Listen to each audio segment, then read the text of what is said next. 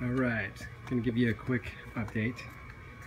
I am in the process of getting rid of some of these trees over here. I got rid of two of them. There were two over here. There's one right here and here, oleanders, and getting preparation for these beds. So kind of have, you see the lines that are kind of going in and giving me an idea of how much area I need in space to kind of prep for. So things are going really well, and I was really surprised at how easy those oleanders came out. They're a little smaller, thank God, but I don't know if you can see, but there's some hornets all over these trees right now.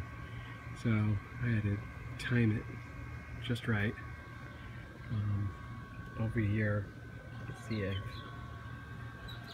harvested some stuff for the market, which I did pretty well, a lot better than I thought I was going to do.